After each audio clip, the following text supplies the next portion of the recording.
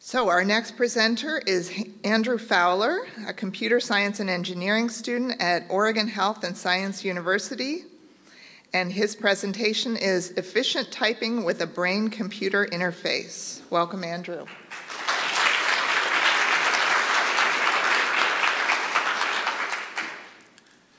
Imagine waking up in a hospital bed, completely paralyzed.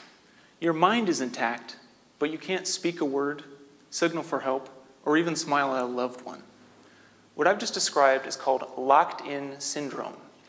Because people with this condition are unable to move or speak, they are severed from all standard means of communication.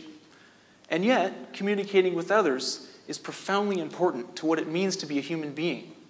The question motivating my research is this: how can we use technology to help people with locked-in syndrome communicate? Now, you may have guessed that the key to this problem lies in the brain. After all, if a person is mentally intact, it makes sense to focus our attention there. Well, this is exactly what we've done. Over the past couple of years, I've been part of a team that designed and built a special typing system that allows people with locked-in syndrome to communicate using only their brainwaves. It works like this. The user wears a special electrode cap that measures brainwaves. Next, we ask them to focus their mind on a single alphabet letter they wish to type. Then, we use a computer screen to rapidly display every letter of the alphabet, one at a time. When the person sees the letter they want, there's a part of the brain that says, "Hey, that was my letter." That little flash of recognition registers as a small spike in their brainwaves. We can then say what letter was on the screen when that spike occurred, and then type that letter.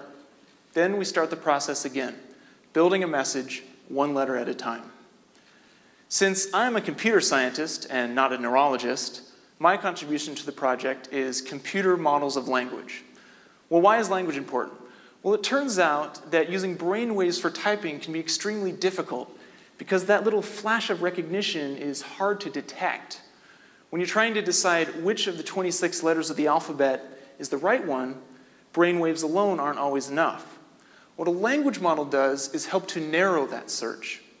It knows that some letters of the alphabet are much more common than others. It knows that if you've just typed a Q, the next letter you want is probably a U. It can also do things like automatically finish words with predictable endings or help the user go back and fix typos efficiently. We have found that language models make typing faster and more accurate for people with locked-in syndrome using our system. I hope that my continued research will contribute to helping people get a little part of their lives back, even if it's as simple as saying hello or saying thank you.